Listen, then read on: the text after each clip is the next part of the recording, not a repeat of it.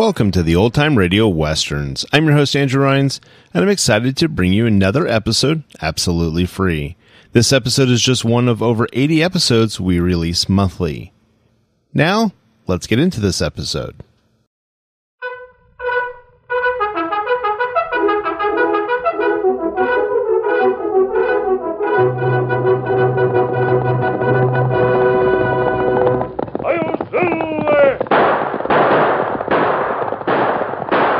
Fiery horse with the speed of light, a cloud of dust, and a hearty Hi-Yo Silver, the Lone Ranger.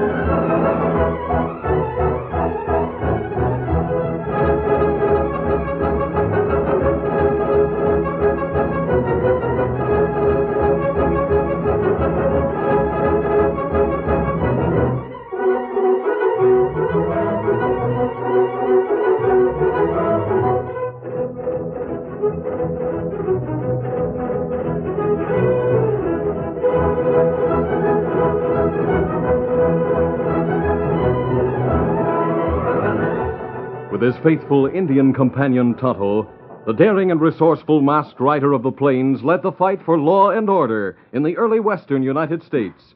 Nowhere in the pages of history can one find a greater champion of justice. Return with us now to those thrilling days of yesteryear. From out of the past come the thundering hoofbeats of the great horse Silver. The Lone Ranger rides again. Come on, Silver.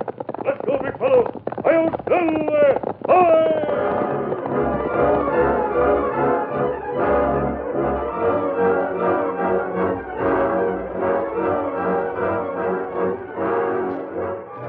To Red Carson, notorious outlaw gang leader, the law meant little, and the rights and lives of the settlers in the far western territory meant less. Carson and his men didn't ride into a town with guns blazing as other gangs had done, nor did they stop a train in a lonely spot by obstructing the rails. The Carson gang had a different way of accomplishing their purpose. At Rock Hill, for instance, his men had infiltrated into town one by one, and the pleasure-seeking crowd in the cafe had no idea that the trouble was at hand until the tall figure of Red Carson quietly entered and stood near the door. All right, you hombres, quiet down. Hey, who does he think he is? Throw him out. That redhead thinks he's tough. I said quiet down. Look, he drew a gun. Let's run him out of here. This is a holdup. All right, men, line them up and get busy. We're ready, Red. Line up like he said. Hey, look. Several hombres pull guns. It's Red Carson and his gang. Good guessing. All right, get their valuables, men. Make it fast. Come on, get in.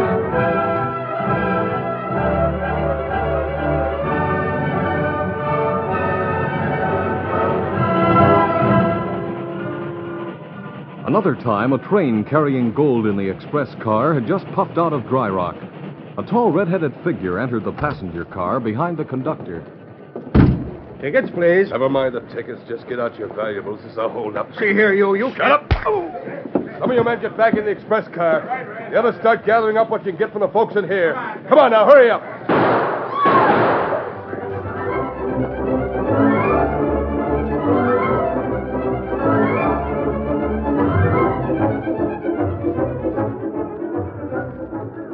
Even when Red Carson decided to rustle cattle, the method he and his gang used was unique. Well, Ted, looks like we'll soon have this herd to the stockyards. Yep. You right neighborly of you to come along on the drive with us, Frank. But these cowpokes of mine could have handled things just as well without either of us. Some of them are new hands, aren't they? Yeah. I got 6 cowhands in this drive. 4 of the 6 I hired at one time or another during the past few weeks. Ah, but darn. They're the best ones I have, too. Look, here comes somebody. Oh, there. Whoa, boy. Whoa. Howdy, mister. Nice herd you got there. Yep, sure is. Me and my men will take over from here on. Hey, what is it? Put up that gun, mister, and use sense. My The cowpokes... 2 hombres right in point were the only ones you could really call yours, mister. And they can't help nobody now. The 4 new hands you took on are helping me now. Take 'em away, Louie. Here we go, Red.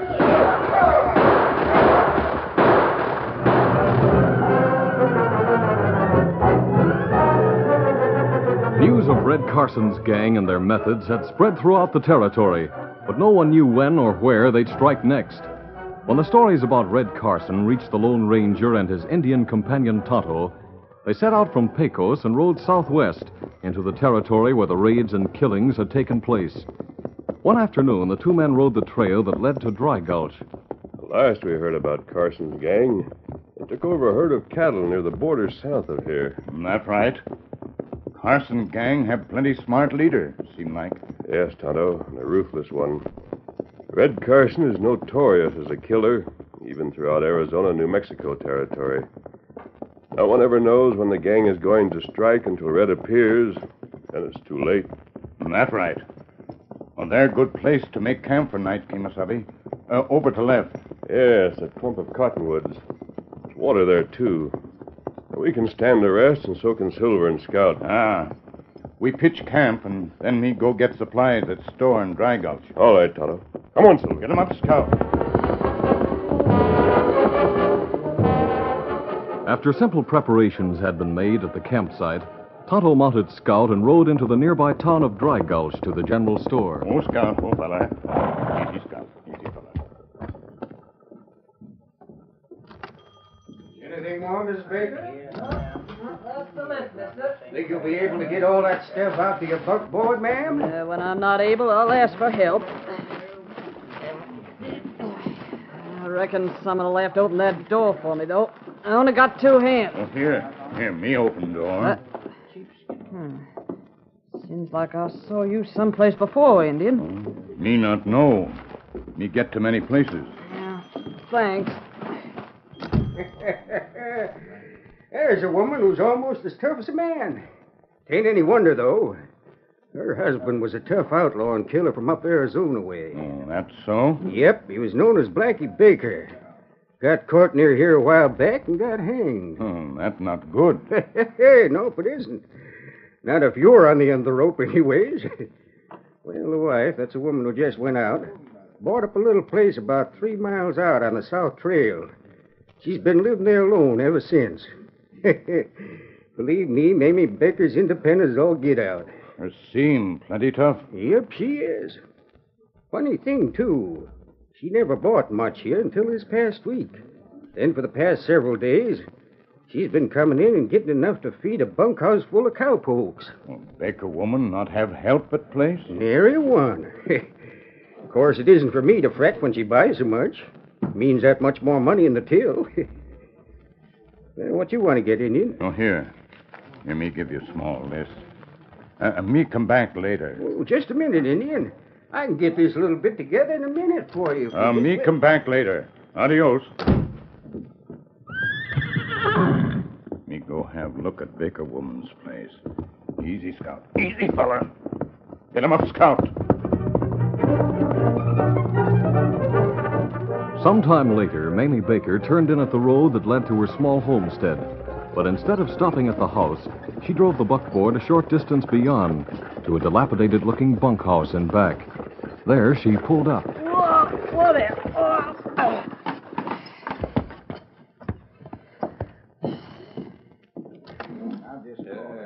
Hey, Louie. Yeah?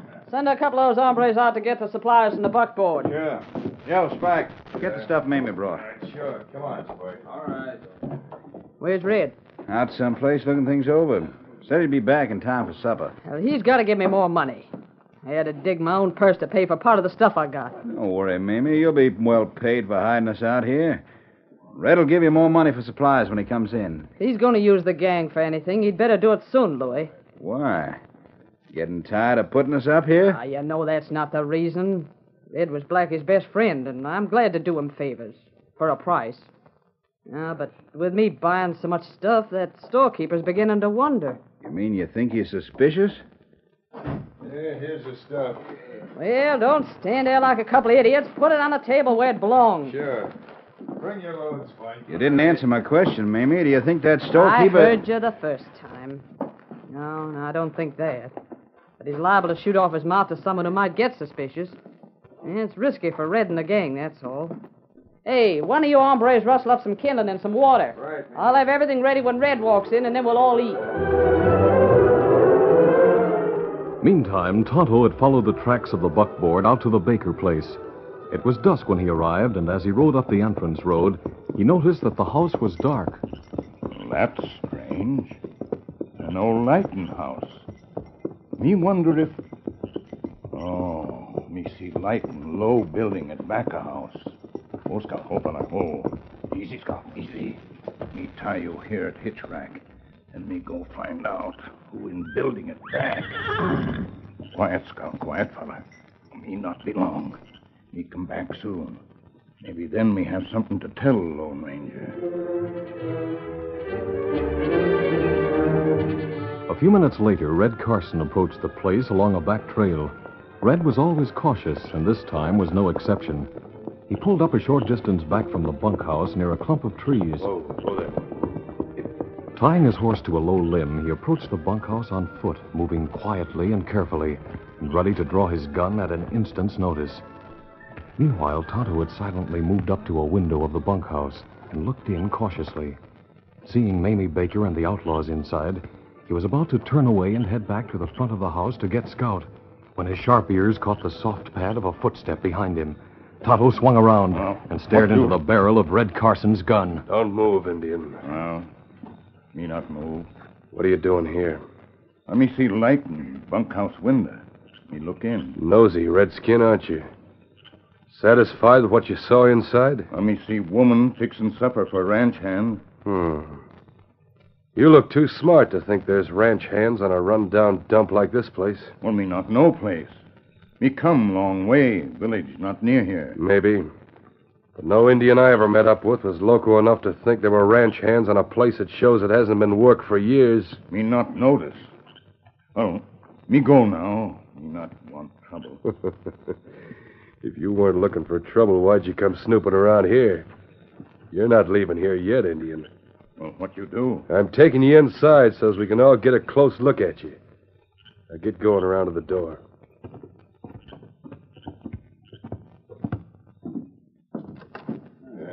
All right, go on inside. Me go. Hey, where'd you get the redskin? Hey, why you got your gun on him, Red? I found this sneaking coyote snooping at the window when I came along. Thought I'd better bring him in so as we could look him over. Say, that's the Indian I saw at the store late this afternoon. That right? You think he could have followed you out here, Mamie? Make him tell while he came here, Red. Yeah. Well, me tell him already. Me not say more. You'll say plenty before we're through with you. Yeah, we got ways to make him talk, all right. Me not say more. Take his gun, Louis. Sure. I got it. It's a nice gun, too. Too nice for an Indian. Maybe he stole it somewhere. No, gun mine. Me not steal it. Now, Red, make him talk and tell Wait us a why... minute. What's the matter, Mamie? He doesn't have to talk. Huh? I've been racking my brains since this afternoon, wondering where I saw that Indian before. Now I remember. You do? Where did you see him before? At Blackie's trial. What? He was with a tall masked hombre who helped the law get Blackie. So that's it. I suppose, Indian, you know who we are. Me know. You see? I tell you, Red, he's dangerous. We can't let that redskin get away from here alive.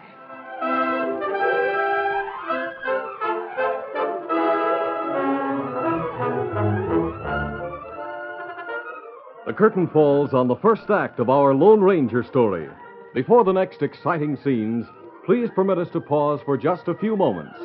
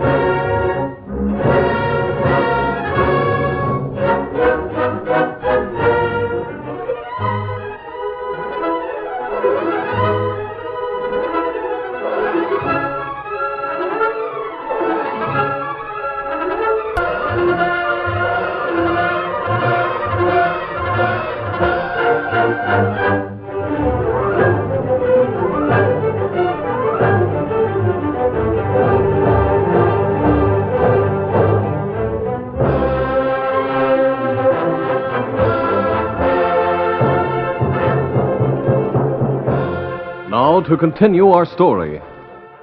At Mamie's words, Tonto tensed, waiting for whatever might happen next. Then Red Carson spoke. Before we get rid of him, we got to get him to talk. He might have been sent to trail us by that masked man you spoke of, Mamie. Well, speak up, Indian, will you? Me not talk. You'll talk all right. Oh, you. You not do that if him not have gun. Yeah, let him alone for now, Louie. Joe, you and Spike tie him up. Throw him in one of the bunks. Right. We'll eat supper, and then we'll give him a going over until he tells us what we want to know. As the evening wore on and Tonto didn't return from town, the Lone Ranger became anxious. Removing his mask, he went to a nearby stream and fixed a suitable disguise. Then, mounting Silver, he set out for town. Easy, big fellow. Come on, Silver.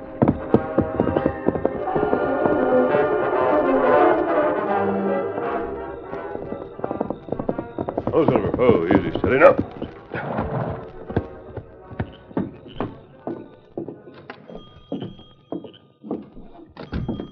Something for you, mister? I sent an Indian after some supplies late this afternoon.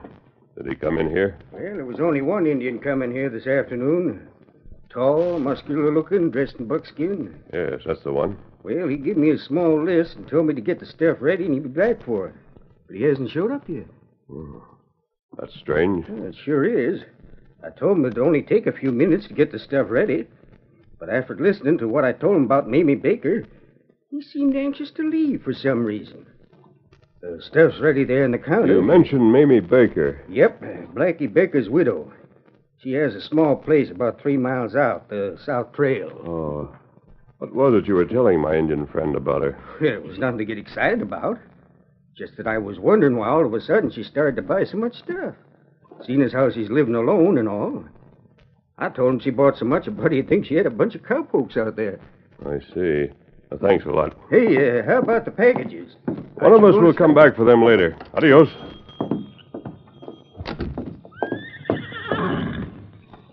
Thought I must have run onto something. Easy, big fellow. Come on, Silver.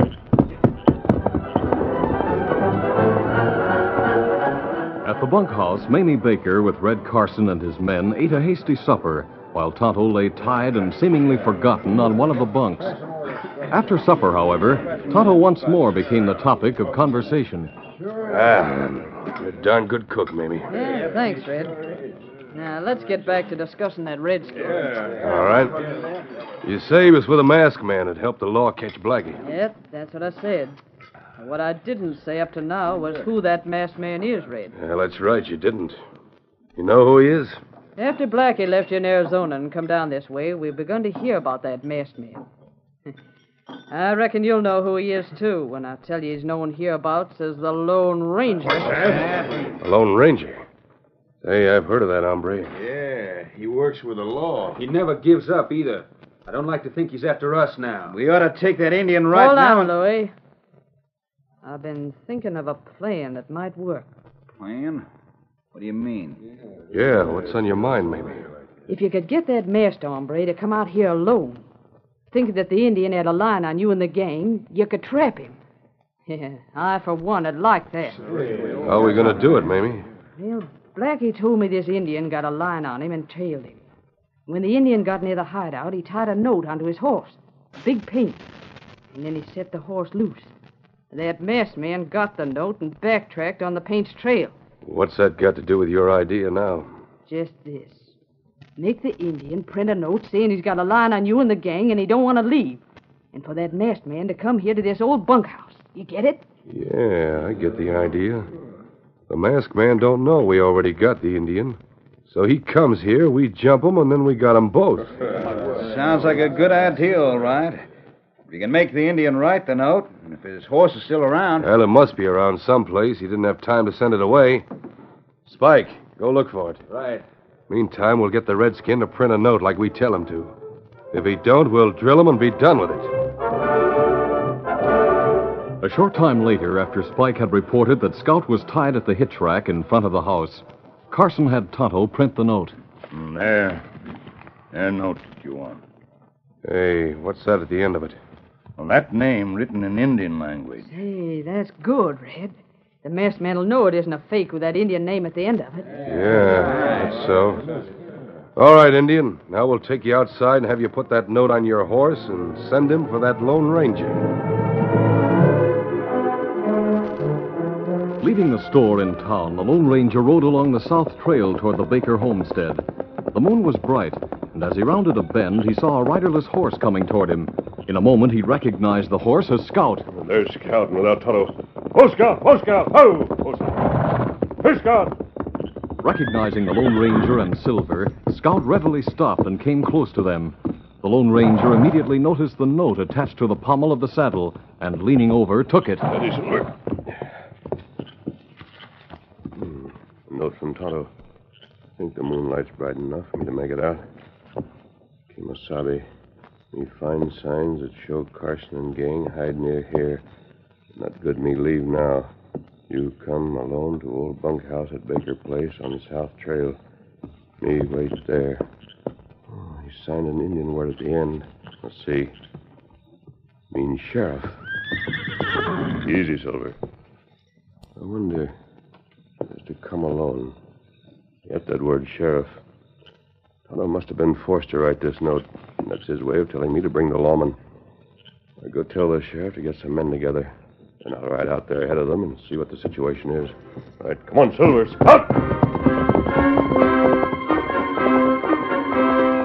Still in his disguise as a cowhand, the Lone Ranger turned around and headed back the short distance to town.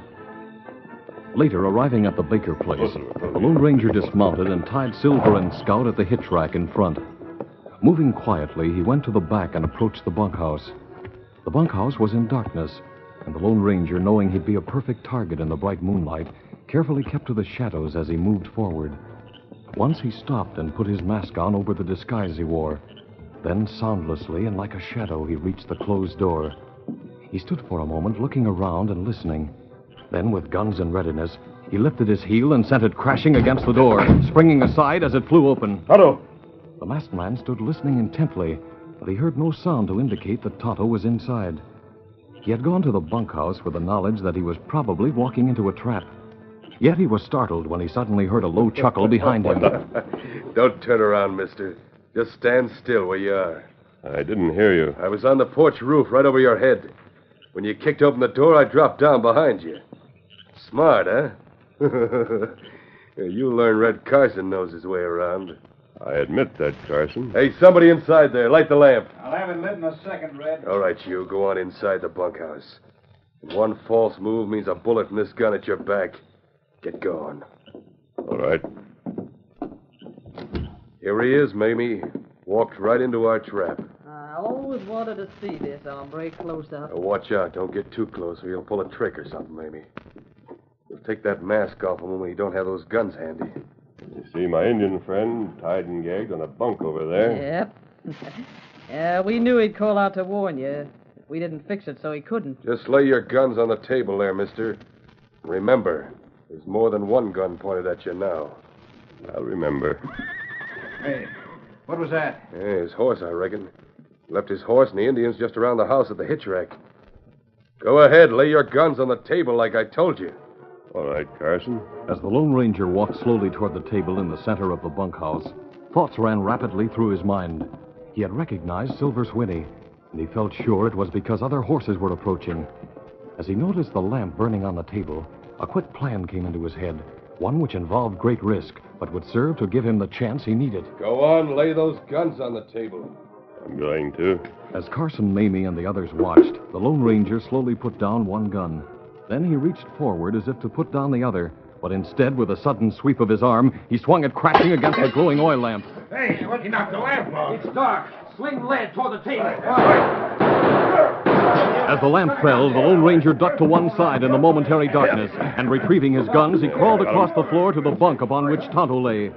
Suddenly, a small flame flickered on the floor. Then the oil from the broken lamp burst into flame. The oil, it's on fire. Good. The masked man's lying over by the bunk. Bullets must have hit him. Fire will finish them all. Well, let's get out of here quick. Come on. Hey, man, come back. Masked man's getting up. Well, I've got him again. Oh, you won't? Oh, my shoulder. Yeah, quick, come on out. Tonto, you've got to hurry. I'll cut your cords. There. Get the gag loose while I cut the cords on your ankles. That's got it.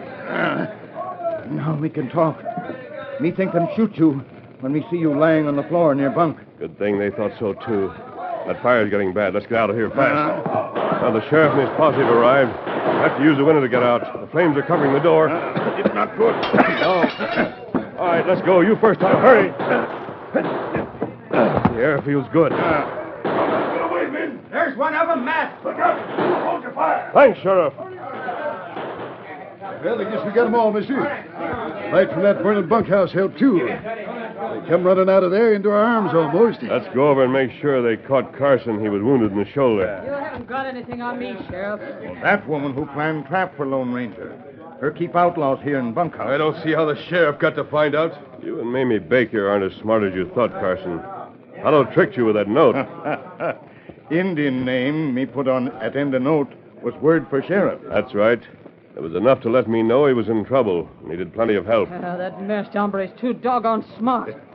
Yep, smart enough to take care of you, Mamie, and Carson, too. Well, we got 'em all, Sheriff. Good enough. You have enough men to take care of them, Sheriff. Adios. Come on. Adios to you. Oh, Red, you are a fool not to be more careful with him when you had him in there. He hadn't got near that lamp and knocked it I over. reckon he would have found some other way, Mamie. He's like that, you know. Why, he even fooled me when he come to get me without his mask on. I thought he was somebody the masked man had sent. What? You mean you saw him without his mask? I sure did. But he fooled me once before like that. And both times his face was different. I guess nobody will ever see his real face. You see, Carson, it takes a much smarter man than you to put one over on the Lone Ranger.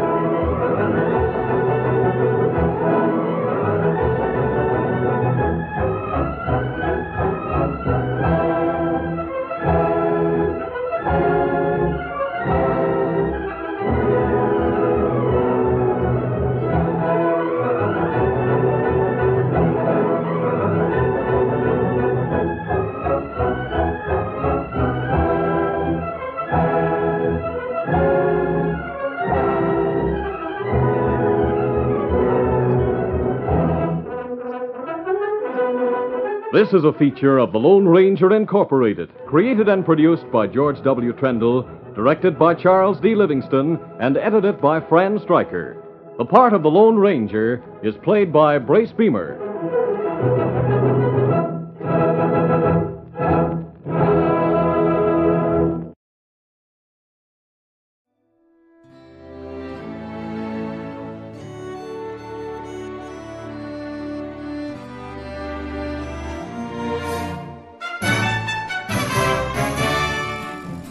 This has been a presentation of OTRWesterns.com, and we hope you enjoyed. Please take some time to like and rate our shows in your favorite podcast application. Follow us on Facebook by going to OTRWesterns.com/Facebook. Subscribe to our YouTube channel by going to OTRWesterns.com/YouTube. And send us an email, podcast@OTRWesterns.com.